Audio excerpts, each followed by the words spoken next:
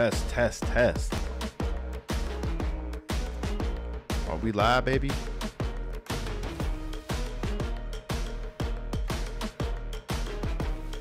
Are we live? We got something cool today. Hopefully. Hopefully this goes the way I planned it in my head. And if you're watching this as a review, I recommend you skip it. But today what we're going to be doing is breaking down the song structure for sync licensing. Now, I've gone over how to structure beats for sync licensing in the past. But we're going over today how to structure your actual songs.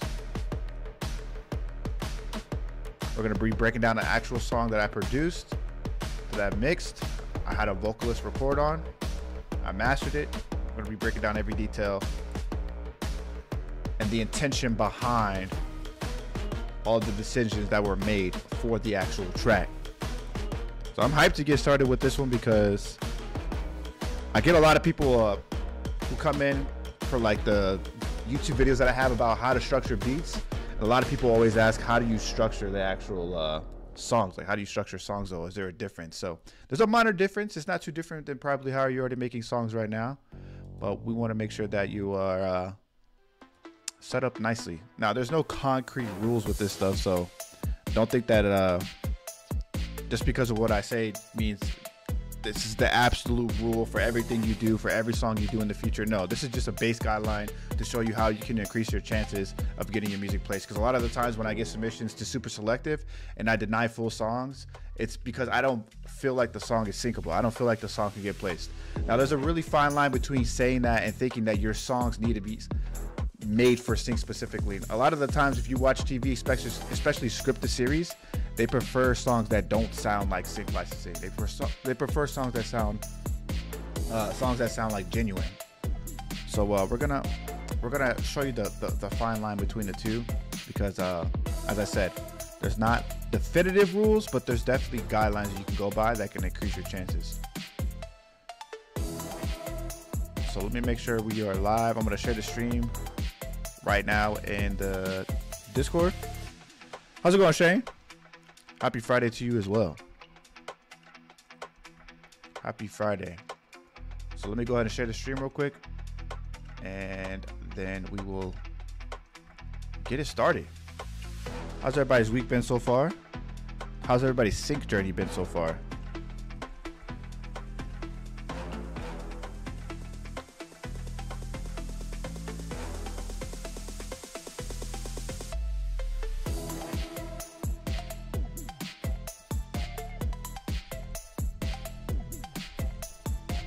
Almost done.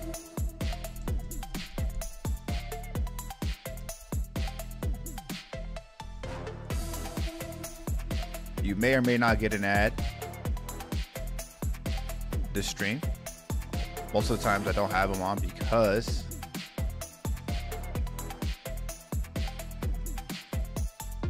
a lot of times when I do go live, I'm playing other people's music, so we have to, take off monetization. But today we're going to keep it on because we're breaking down some gems. All right, almost ready.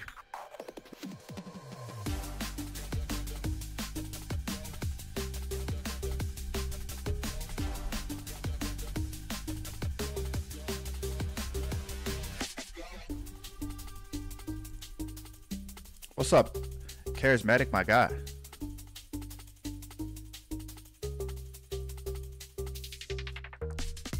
All right, we got that taken care of.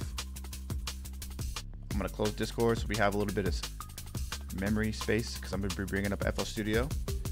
Today's purpose, as I mentioned, is to break down song structure for sync licensing. Now, in the past, I have gone over on my channel the structure of a beat, and a lot of people have reached out and said, how do you structure a song? So my goal with this stream is to give you my insight of how I notice that songs for sync usually place. Now, there's no, like I said, there's no concrete rule, but there are tips that you can do that are very useful within sync licensing.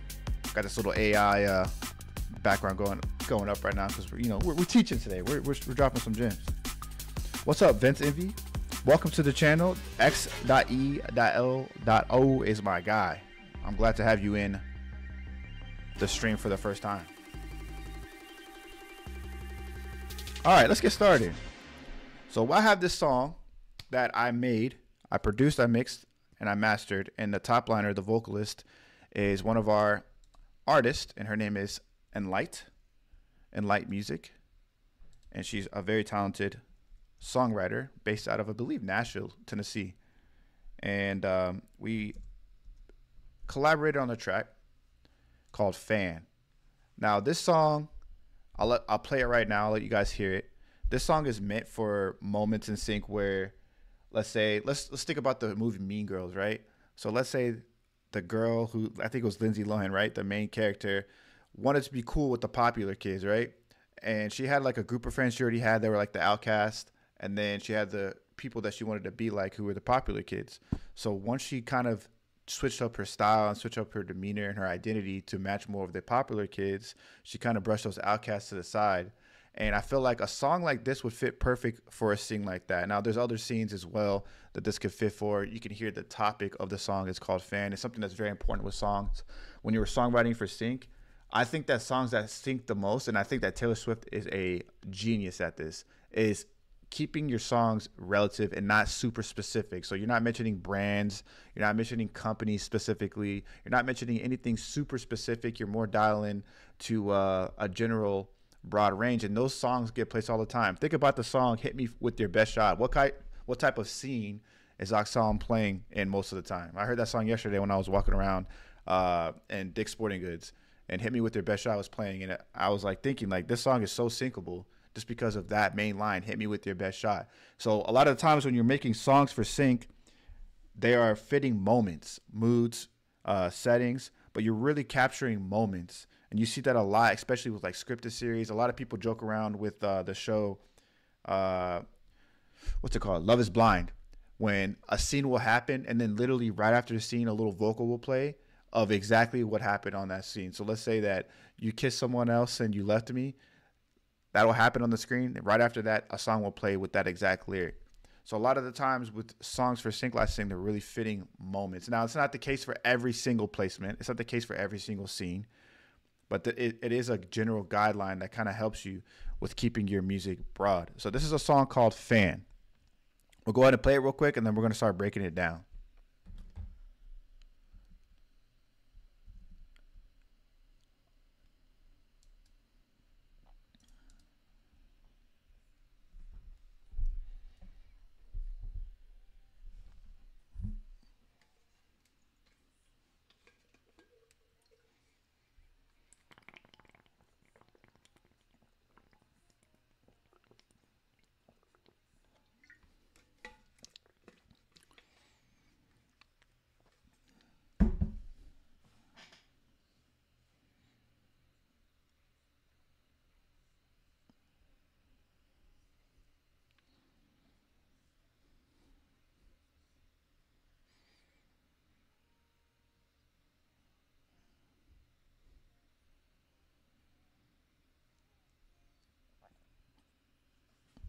No audio? Dang, I'm over here embarrassed.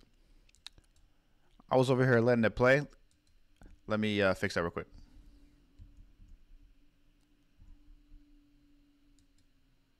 Let me play it back right here while I fix this.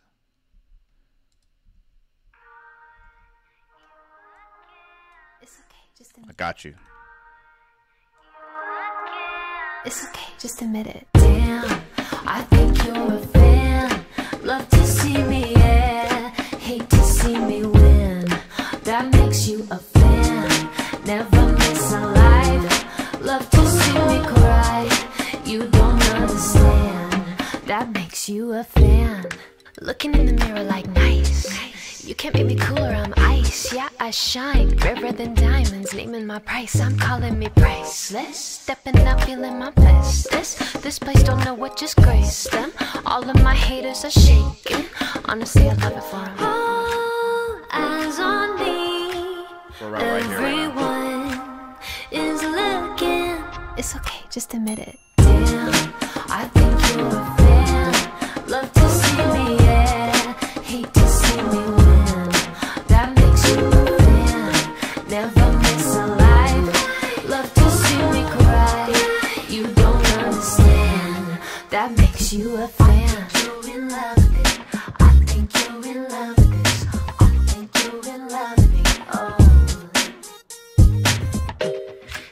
stalking my Instagram. You can like it if you're mad. You'll probably never see me again, but you see me again, yeah? Caught you looking, just admit it. Damn, I think you're a fan. Love to see me, yeah. Hate to see me win. That makes you a fan. Never miss a life. Love to see me cry. You don't understand. That makes you a fan. You're in love with it. I think you're in love with this. I think you're in love with me. Oh. All right. So there's moments in that song that I'm sure you guys can hear if you were like paying attention to the lyrics that could be used in different scenes. And we're going to break down some of the lyrics a little bit later, but I want to break down the entire process of this track because it started off as a beat that I posted in the community for Supr Selectiv, and then we had a couple artists get on it. I have a version of this song too by Kit Presley, who's in our community, and she did a great job on this track too. It's called Hands on Me. It's a little bit different approach than what Fan is, but I felt like Fan had really good songwriting parts that would be good for a teachable moment. So I'll break down the instrumental first. I'm going to ask you guys if the sound is playing for this because FL Studio already tried to play me. And it looks like it's trying to play me again because it's a little frozen. Okay, here we go. Make sure these are muted. And you guys let me know. I'm going to check, make sure the audio is working or get the audio working before we get this started.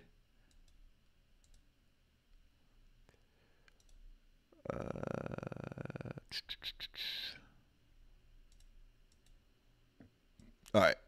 I think this should work.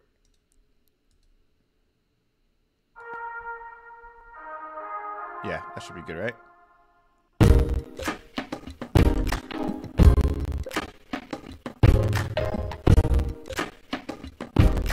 All right, it's a little laggy, but I have plans for this.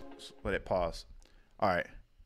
I'm just going to play the instrumental, but all the parts to the track are here so you guys can see them and visualize kind of the process. As you can see at the top, we already have it mapped out as far as the structure. We have a quick intro. Something I like to say is keep your intros between 4 to 8 seconds long. This intro is about 4 seconds long, and then it gets immediately in the track.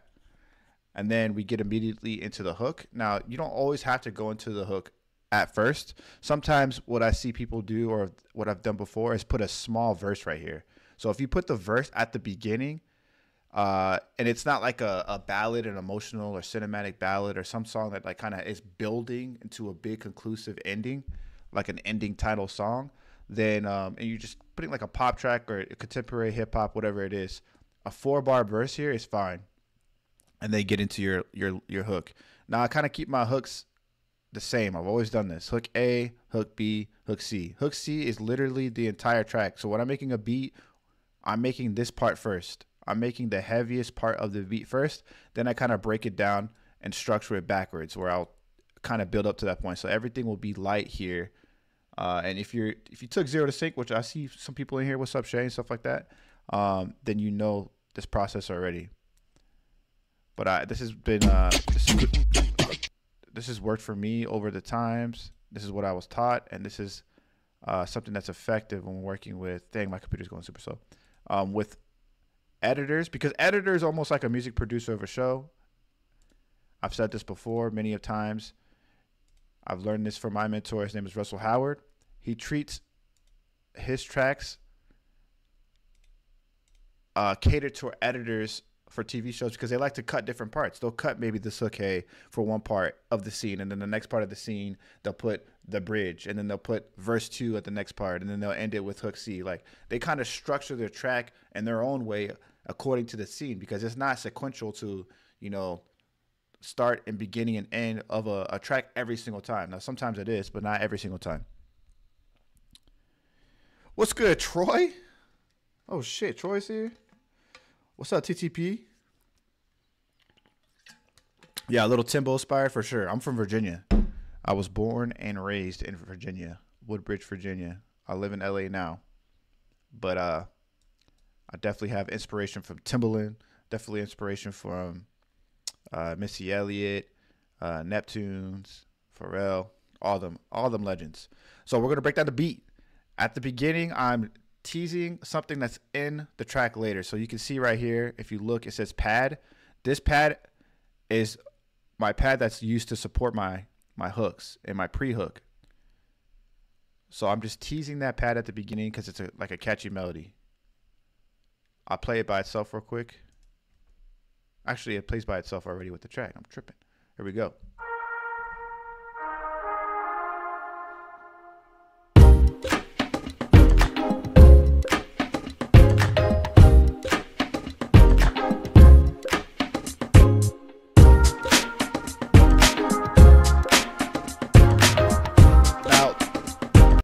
A big question I always get is like, what's the major difference between producing a track that's just like a beat for sync licensing and producing a track that's a beat for a singer that's used for sync licensing? And I said a lot of the times it's a lead. There's not too many leads that I use in this track. And if it is a lead melody, it's more like a counter melody that supports the vocals, because you don't want too many distracting melodies going on, and you want the vocal to kind of sit on top and support that part of it. You know, we talk about how beats and sync licensing, usually the dialogue is the lead vocal, but a lot of times when vocals are being used, they're not going to be used at the same time when dialogue is going on, unless it's turned down a lot, because it competes. The viewer gets distracted. So we don't want anything that's distracting. We want to kind of complement what we're doing here.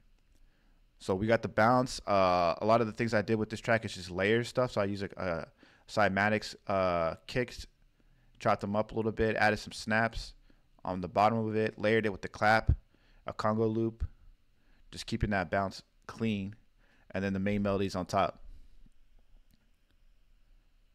So next up, we got 4 bars going here of the hook, and then after the hook, we got straight into our verse.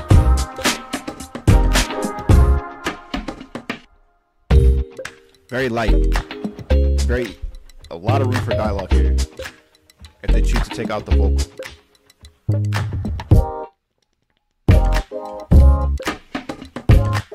Now some libraries will basically have where you'll have just a hook and then like a stem, right? You'll have a stem version of this. Well, you'll have the full song will be the full mix, and then they'll ask for stems where they'll have just a hook, and then the verses are empty, and that way there can be room for dialogue there. So they'll have like hook only stem requests, or sometimes they're called TV mixes, because they'll just use the most important parts of the song. I'm going to show some decisions that I made too with the track, because I got the reference track from Enlight after I sent the beat, and I kind of rearranged the beat towards her vocal. So I think that's important, like if you're a producer, to like embrace the fact that you are a producer, and not like I know there's a debate between beat maker and producer. Like, go ahead and visualize how you hear the song after the vocals are too, and offer to mix or master or arrange the track even more with the artist. I feel like right now the bottom line of sync licensing is going to be captured by AI, and this is not an AI conversation that we're going to have here. We're not going to get deep into detail with AI. I feel like there's enough of that already going on. Personally, I'm not really scared of what's to come. I'm just adjusting and embracing the moment. So I think that everything is going to move upstream as far as quality. So we're going to have to step our games up, which is kind of why we're here and breaking this down. So being a producer and working on songs and creating a moment with another artist or another creative or another producer at times, I think is going to be important with these songs for sync. It's going to create a little bit of longevity as opposed to this fast-paced system that we're in with all this music. So I'll show you the reference right now, what she said, and then how I kind of adjusted it too as well. Let me know if you guys have any questions right now so far too. Damn, I think you're a fan. Love to see me, yeah. Hate to see me win. So at the beginning, there's no vocal there. She kind of did this right before the hook. Looking, it's okay, just admit it. One is looking, all eyes on me. Everyone is looking. It's okay, just admit it. I thought that little it's okay just admit it was dope. So what I did is I introduced it at the beginning. It's okay, just admit it. So I cut that part there. I have her vocals here at the bottom. Just cut it at the beginning. Kind of rearranged it a little bit. And then when I heard this on the hook that she did. Looking, everyone is looking. It's okay, just admit it. I added like a little sound effect and a little like beep sound right here. So this is what this is right here on the main version. I thought it would be a cool edit point. It's okay, just admit it. Damn. Little microwave bell with a little rumble, low bass effect. A little snap that layered on top of it. Just adding little effects because, like I said, editors like to cut. They can use these different sections to cut within the track. Just admit it. Damn, I think you're a fan. Love to see me, yeah. Hate to see me win. That makes you a fan.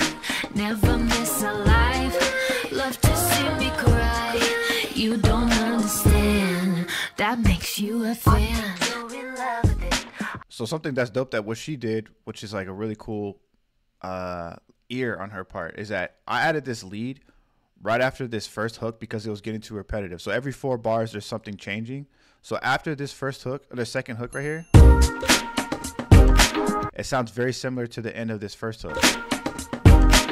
So I didn't want it to be too repetitive. So right in the middle of the hook, I added a very subtle lead in the background.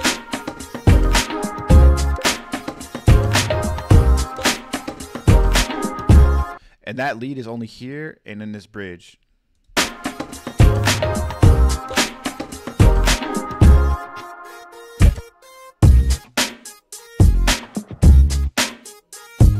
And what she did is she kind of made her own melody to that, which is dope.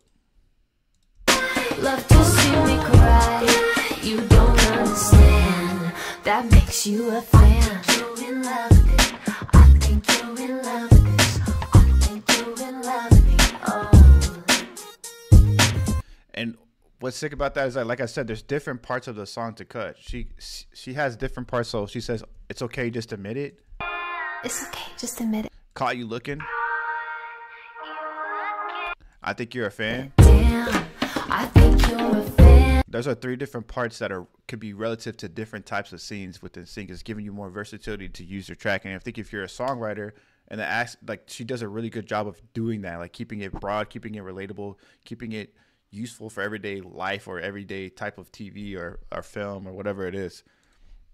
So I think it's dope that she kind of took that little lead that I already had and used it here. You a fan. And then she uses it as the outro because she doesn't say it again until the end.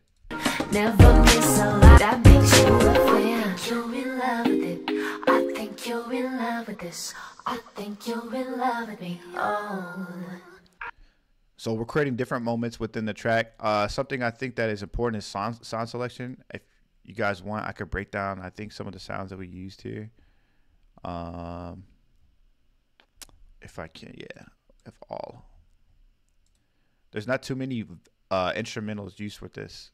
As far as instrument VSTs used with this, I think there's like 4 with layers.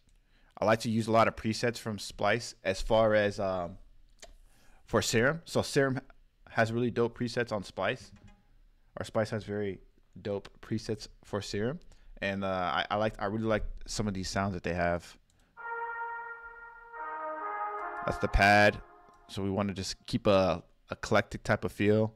This lead, which is supposed to be like a synthy guitar type of feel.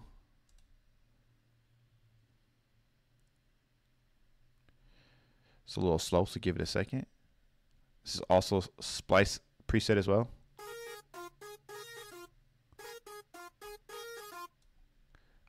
We also have the Kalimba, which I believe is Serum, but it could be Omnisphere. Omnisphere has really good Kalimbas or realistic sounds. I think that if you're going to be using sounds that sound organic, like a realistic instrument, then it's important to make sure they're high quality, especially for sync licensing. A lot of times people will try to recreate like cinematic tracks and stuff like that, or recreate tracks and have like strings and stuff in them. And if they sound too stock, it always stands out. So I think that it's important to make sure that your realistic instruments have a realistic feel to it.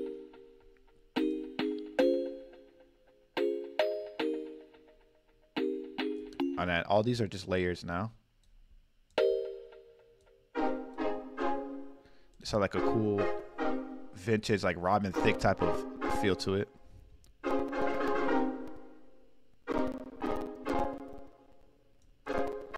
Little staccato string. And lastly, oh, there's a couple more layers. Just the bass. Super simple layer.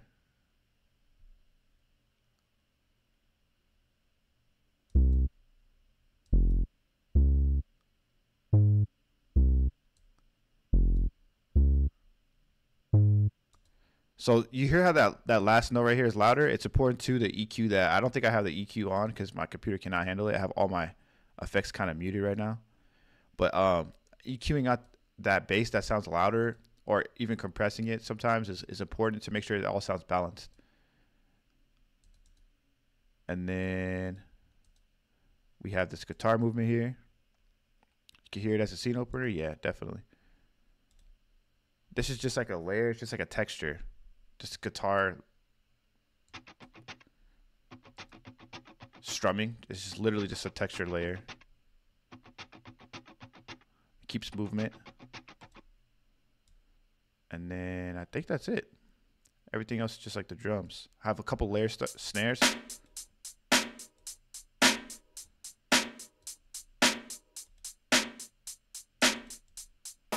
This is more for air. This is more for attack. All right, so now we're gonna break down a couple of the mixing decisions. We're not gonna be able to hear too much individually of what I did, I don't think, just because of my computer.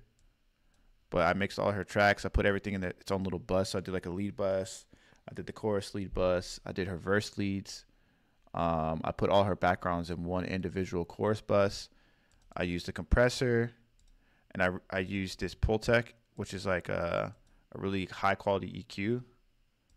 Some fat filter to cut out some of the low end there. To complement, use some subtractive EQ. Something I really like to do is use natural phase. So if I have multiple, as I add multiple VSTs on top of it, it doesn't add those millisecond delays, and if it does, everything stays in phase with each other. So I add that natural phase to all of my tracks that have EQ. This is just tuning. So I use Metatune. Auto Tune does the same thing. Now I kind of switch my approach with reverbs. I'll put a reverb on its own individual bus, but for this one, I just put it on top. Just Lexicon. Then I think I added another EQ here. Just cuts out even more of the lows and boosts a little bit of the highs. And then a stereo shaper to make it wide for the backgrounds. So I'll see if I can play that. Actually, I'm not going to be able to play it for sure.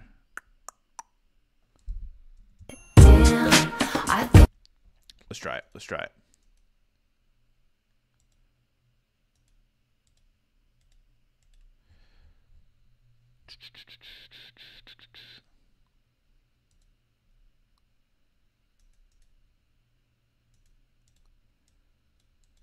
Play just her vocals here.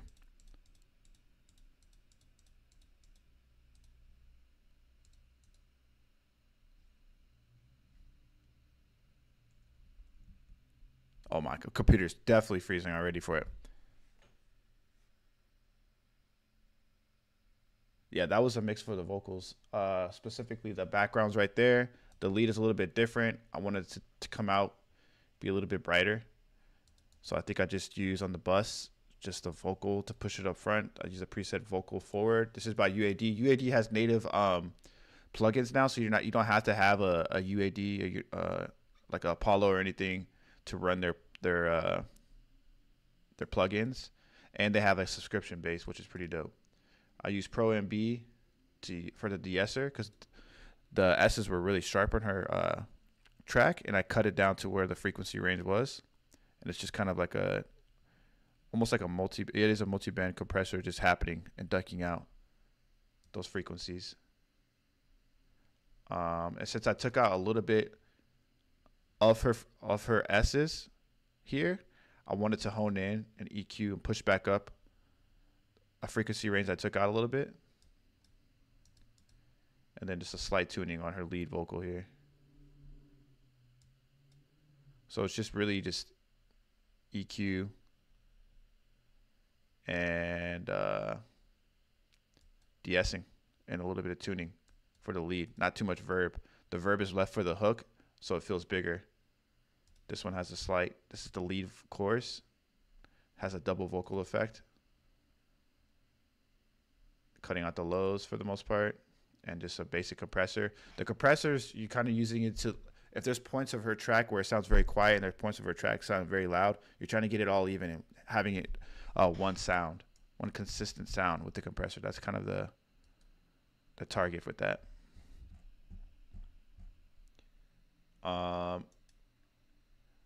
Let's see if there's other parts of her track. Just admit it. Damn, I think you're a fan. So that was her reference, and I like that she had like kind of that almost like a chorus on it. I think I included that within her actual vocal.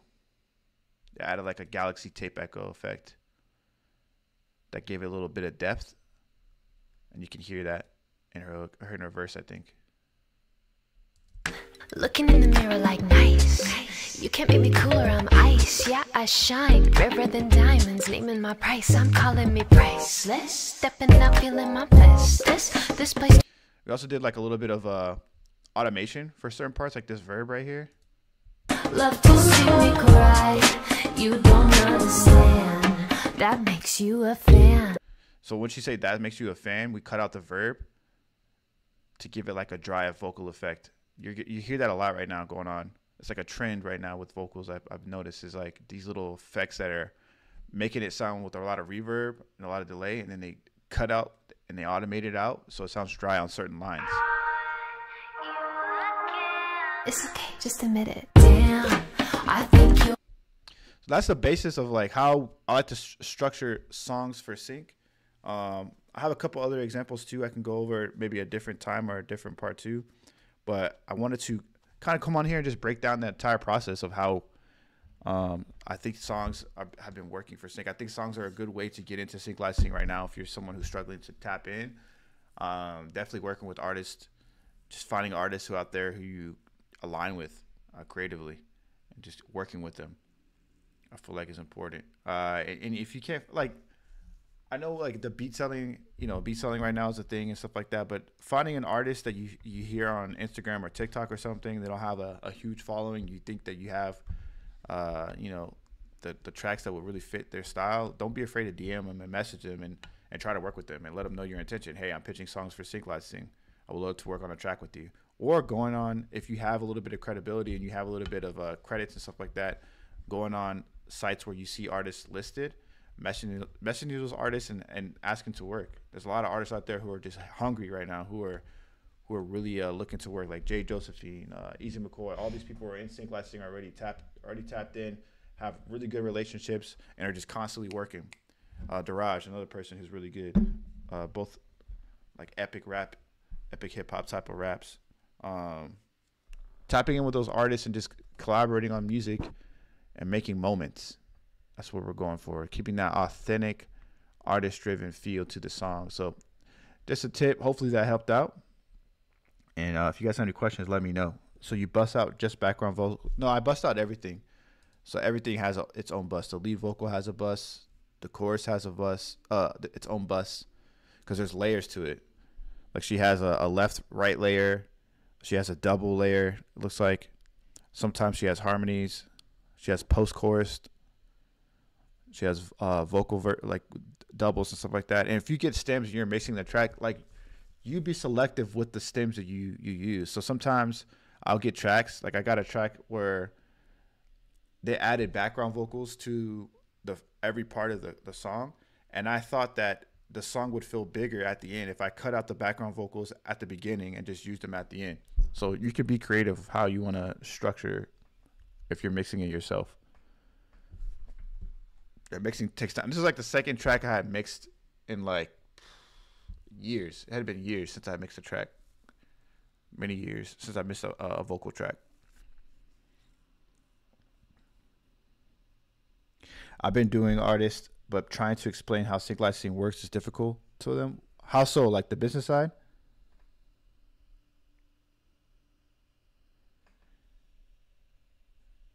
What's up, Adonesia? Is it Adonesia? Adonesia? How's it going? Yeah, how so? How what part of that are you struggling with? If you were watching for the song structure, that pretty much wraps up everything with the song structure. Ironically enough, the program FL Studio just crashed. But if you have any specific questions, feel free to put them in the chat below. But that is it with the song structure. We could do like a Q&A now if you guys want. Have any questions? I've been DMing artists, but trying to explain how sync licensing works to them is a bit difficult. I wonder what side of it, like the business side, are you struggling with specifically, or like explaining them the whole entire process? Because I noticed more artists are becoming tapped in now. Producers, I think, since COVID, have definitely started to turn and get more familiar with sync licensing, but now I feel like you're seeing a lot more artists tap into. Nija sounds like Elijah. Okay. Guest list records. You missed the first half. I will have this replayed up so you can watch it back. We just broke down song structure, the intention behind certain decisions, why keeping your music broad is important, and how it's relatable to certain moments within scenes and films and TV and stuff like that. Set up a call with them, Charismatic. Set up a call. Get more comfortable with calls. That's what I'm trying to do with myself right now. Like right now, I'm tapping in and reaching out to a lot of music supervisors and stuff like that, more music coordinators, and it's uncomfortable for me sometimes just to ask to set up a random call with a stranger. But if you really believe in them and you really think that they align with you creatively, set up a call. It becomes more personable. I appreciate that. I'm glad it's helpful, Don. Really helpful. While we're waiting for more questions to come in, I'm gonna go ahead and start dropping some more resources that I've been finding on my venture of building out this library. I've been documenting kind of the process or sharing the process, whether if it's on Instagram or on here. And something I found yesterday that might be helpful to some of you artists and producers, if you're trying to kind of submit and pitch on your own. Let me make sure my window's good. All right. That was the song we just went over, Fan. There's this LBB called Little Black Book, which is really dope. And I don't even know if I should be sharing it. Nah, that's cool. They have this there's a site called Little Black Book, and it's more towards advertisement. But what they have on here are different companies within advertisement. So whether they're doing music, whether they're music supervisors or production companies, all within the world of advertisement is here. So if I go down here,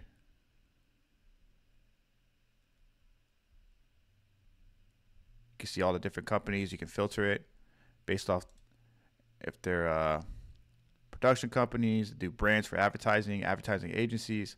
Not every single one filter is like live, but it's cool when you click on some of these companies. They have articles, they have their type of music. For some of them, for the ones that do music. So like if I do like a music supervision company, I'll go to music and sound.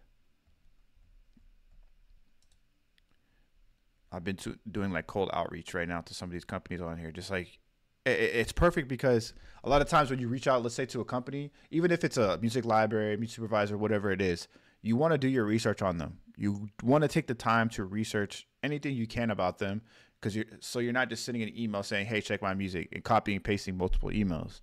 You want to make sure that you just have a little bit of intention when you're reaching out to them and just showing, hey, like, you know, I'm not just sending you a copy and pasted email.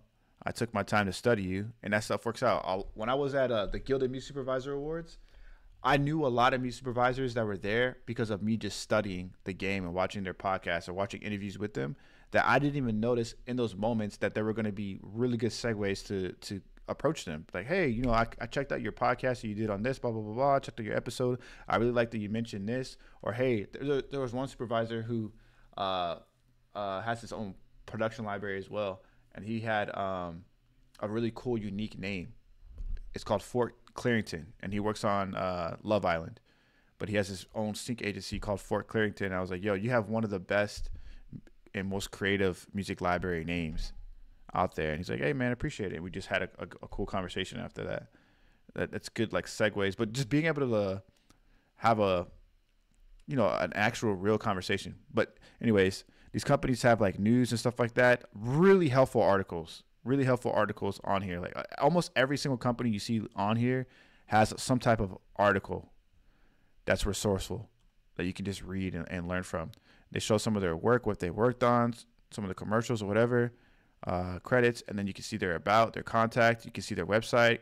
I wouldn't just email this or just call the number. I would actually research who's in charge of what, who does what. That way I can get familiar with what they do and see if they align with what I do. Music composition and sync, like all that stuff is on here. This is a really dope site that I found. Might be helpful. Astral Control, what's up? How am I doing? I am doing well. Can't complain. Is Supr Selectiv planning on pitching any cinematic TV music? We have some cinematic stuff in our catalog. I can show you. It's pretty solid too. But we definitely could use more. I think Shane was in here. I don't know if Shane's still in here. He has a really good track in here. This is more hip hop based, but still.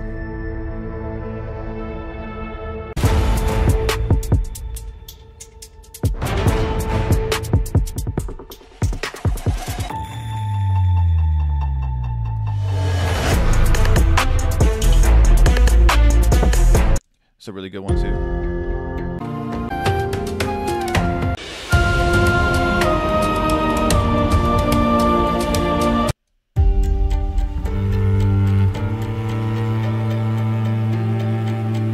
This track is fire.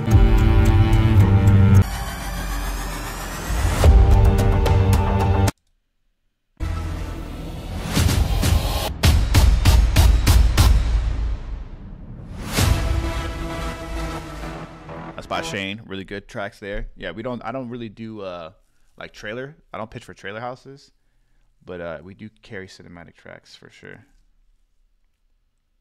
How many tracks should one have before contacting a library? Depends. Let's do some research here. We'll do it together. Atrium Music is one library. Let's go with we could just do Supr Selectiv. Keep it easy. We don't have to overthink the process. So first of all, let's say you're reaching out to Supr Selectiv, which is my library if you didn't know. A lot of the times what people just do is they see my site right now, they go down, and what they'll do is they'll contact us directly on this contact page.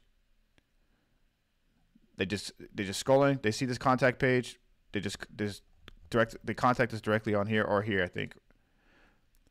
Right here. They'll contact us literally directly right here and ignore this part, which I know is small, but every library has their own submission guidelines. So you can click this form and you can see, boom, we already have a whole thing set up for you to submit.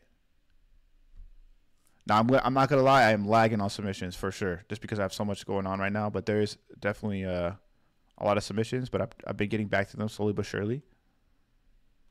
But some libraries tell you how many tracks to submit. So if you submit with ours, we tell you maximum 5 tracks. So the safe spot is 3 to 5 tracks only. I don't want to like exaggerate or like kind of not exaggerate, but overextend this explanation.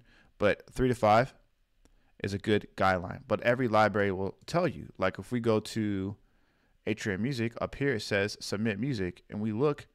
Send no fewer than 10 individual songs. So if somebody tells you have to send 10 songs every single time, that's not the truth. Every single library changes and varies. It's going to depend on the library. There's no set number. But the safe spot is 3 to 5. Now, if you're sending directly to a music supervisor, the safe spot is 10. If you're sending directly to a music supervisor, the safe spot, you can send up to 10. If you're sending directly to a music library or a sync agency, look on their site. If you don't see it listed, 3 to 5 is the safe spot. What type of music has been trending in business?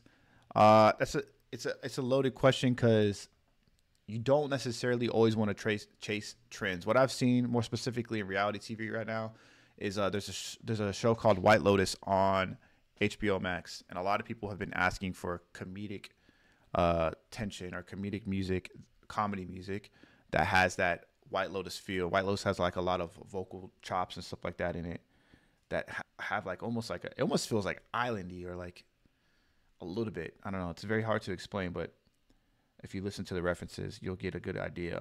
As far as other styles, music for TV is usually 1 to 2 years behind. So, like funk and all that other stuff is doing well. Afrobeat right now is doing really well. Afro pop especially as well is doing really well. Is it cool if we share our IG on here? For sure. If you guys want to network, please go ahead. I will open up this channel for you guys to network. Any suggestions on song and intro link? I definitely recommend you going back at the beginning of the stream after it's done if you want. But I always recommend 4 to 8 seconds max being the intro, unless you're building out a song that's like, an emotional, climatic, just ending title, outro type of feel, right? Like a long, just building track. That intro is going to be obviously a little bit different. But for the most part, I say 4 to 8 seconds. Like you want to get immediately within the track. You don't want to build out a 15, 30-second intro for contemporary music like pop, hip hop, stuff like that. Still here, Shane? I appreciate you. Yeah, that track you have is solid. Shane, what tips do you have with this sync live sync? Because you are established, have good relationships. I always see you on LinkedIn and a lot of different communities on Instagram too as well. If you have any tips that you would like to share for anybody who's a musician within sync, let me know. I think Shane is our utility musician, very reliable. Is it a red flag if all of the credits on the library's page are from several years ago? Not necessarily a red flag. I mean, it depends. Like if this site looks super dated and just super old, I'm talking like 2006 and before, then that's possibly a red flag, because you want to know if they're still actively pitching out, if they're still actively getting placements. And at the same time, like if I'm a library, unless they have a super set in stone relationship with like a big company and they don't really have to worry about outreaching and getting new clients because of the amount of frequency they're getting from that 1 or 2 clients that they work with is enough, then a lot of the times you'll see libraries want to make sure they look presentable and update their catalog, update their website, look a little bit more presentable. Sometimes it could be a red flag, but it's not always the case for every single library. It is like a good stepping stone to just be like, okay, maybe I may not want to spend so much time on this one because maybe they already have established composers, or maybe they're not actively pitching out. I guess it's like an open-ended question there. What's up, Creation? How's everybody doing? Yeah, so it could be. I know people have mixed reviews on that, but it just depends on the library. This site that I showed you guys too, a little LBB Online, has some libraries on here too as well. But an easy way to find music libraries, I think I went over this last time, is to go to PMA Music. We can go to their music catalog prefix, and we could just search all these libraries I have on there. Just do our research. Now, I mentioned this last time. A lot of the times, these are the bigger libraries that sub-publish out smaller libraries or have smaller series under them. So maybe all attached. So pay attention to these parts of it, but you're not pitching directly, let's say, to APM Music. You don't want to pitch directly to them. You want to see their sub-libraries and research them and see how you can reach out to some of these companies. Some of them may be active, some of them may not be, but there's a ton on here. If you guys are beat sellers, you may recognize a name on here who's on here for sure. A lot of these guys don't want to be telling you they be working on sync. And Domini has his own little sub library on here of just his music. So there's different libraries and even composers and stuff on here. Production Music Association is a resource for production music libraries. I didn't even show my screen. Dang. My bad. Here, let me go back. I went to here, pmamusic.com. I went to the music catalog prefix. I was just showing you the different libraries. And then I typed in Anno Domini. So Shane says, be polite, be humble, write, be responsive and honest. That's a good start. That is very true. All very valuable information. Thank you for sharing that, Shane. I think that is solid. Yeah, this is a good site to get started researching. But I also said this little black book has you could just go to home here, and then we can search production music. It should show some of them, I believe. Boom. This is like if I was trying to get in with the company, and let's say it's a library on here, I would look at these articles. I would see, oh, what's this about? This production music library. They linked up with this other library. They've linked up with the diner. I would read this article. You could use ChatGPT, summarize the article if you want. Email that company and let them know if they have email submission. Email them and let them know, hey, I really enjoyed reading the article about your recent collaboration with the diner. If you're reaching out to Felt Music, and let them know, like I would love to submit music. I noticed on your catalog and research the catalog what type of music they have.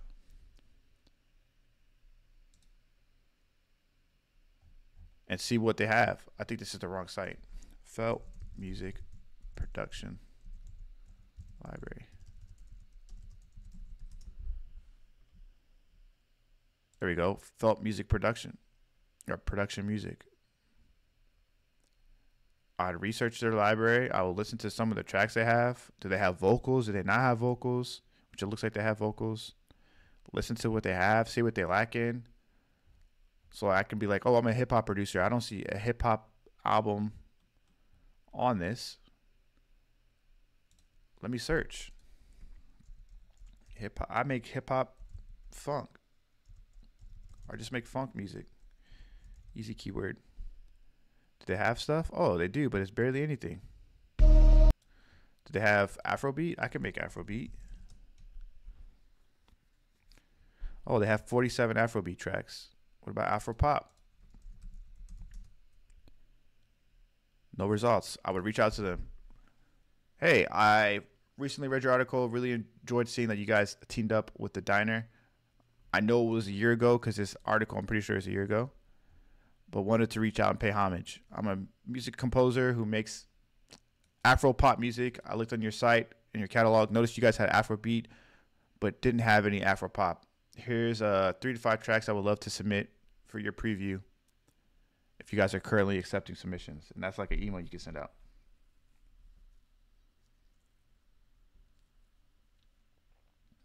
Network appears to work. I didn't know you were in the UK.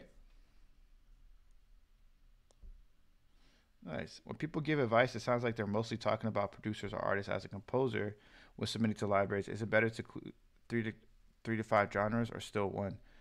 I can't give you too much advice based off of just a straight up composer, because I know that most of the times composers, if you're trying to get into a library, the same thing applies. You're just showing different aspects of what you're really good at. But a lot of the times composers are scoring directly for projects. So like scripted TV series or indie films or films. So your approach is going to be a little bit different. There's a pretty solid tutorial on YouTube from this composer who shows you how to find different indie films and stuff through IMDb Pro. And he has a pretty in-depth tutorial on it. Let me see if I'm IMDb Pro. Let's see if I'm logged in on here.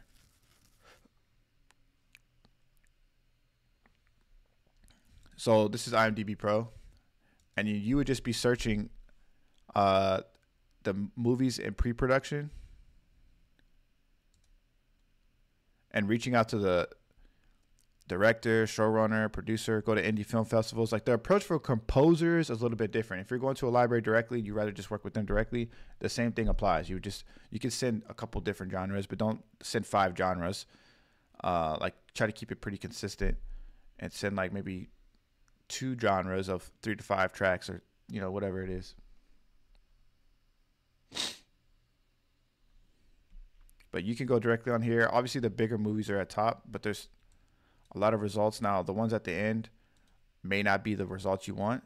Like if you go to the very, very end of this, you'll see just like movies listed that have no info that somebody just put on here. But try to find the indie movies that are on here. Go look at, you know, Sundance and the different film festivals that they have. There's a ton of them. And your approach is almost like a music supervisor's approach. Music supervisors who are trying to tap into sync licensing and they're working on the freelance aspect, try to start with indie films. And when you're first getting started, you may not get paid a lot, but you're just building relationships. You'll never know where someone will end up. You never know who the person is going to be 10 years from now that you work with. So the approach is a little bit, I guess, flexible. I've talked to composers. I talked to this composer named Ken Jacobson, who works on a lot of different stuff. And he said that he's always composed. He's always worked on like films and stuff like that, but he started realizing how useful it was being into different libraries. That's why you see like Hans Zimmer has his own library and stuff with I think Extreme Music, right? So doing both is definitely beneficial, but I would focus on one first and then work on the other. I think with Extreme Music, yeah, Hans Zimmer is with Extreme Music. It was one of the most prolific composers out there right now. And he has his own catalog within Extreme Music that is like his production music library stuff that he sends out. And then he also composes directly on projects. So that's how your approach, if you're a cinematic orchestral composer, differs from just a regular producer or artist. Just do your research. It takes time. Something you can combine with IMDb Pro is Rocket Reach to get emails. So you can look up some of these, you know, people that are working on these projects and see if their email is listed on Rocket Reach, or, you know, find their socials or whatever and try to reach out to them. Dope. We got any other questions? If not, we'll wrap up the stream. If you tuned in late, I recommend you rewatching the beginning where we broke down the song structure, had FL Studio open, we broke down everything. Hopefully it was helpful. Wait, so being a part of different libraries is actually beneficial? 100%. When I first started out, I was loyal and committed to one library, and I only submitted to them. After I started to submit to other libraries, I got way different opportunities I wasn't having with that library that were working on completely different projects, completely different shows, and just opening up a different channel of revenue for me. So I think that is definitely beneficial working with a couple. You can work with like 2 to 3, I think, or whatever really works for you. I know Shane works with a couple. Just having your assets in different areas is beneficial for you, but don't do it to a point where it overwhelms you and you can't commit to these libraries. Just make sure you're someone who's a go-to person and dependable, very much so dependable. All right, guys, if we have no more questions, we'll wrap it up there. More than 3? I mean, yeah, if you wanted to. If you're not getting a lot of action from 1 or 2, do it. If you feel like it's overwhelming, then don't. But you could definitely do. There's no set limit of libraries you can be in unless your contract states otherwise, which I would not recommend signing. All right, guys, I'll catch you next week. Hopefully next week we could do I'm pretty sure I'll be able to do a song critique. I'm not 100% sure, but I believe we'll be able to do one next week. Oh, no, I'm not going. I'm not in 10 plus. No way. All right, you guys have a great weekend. I'll catch you guys later.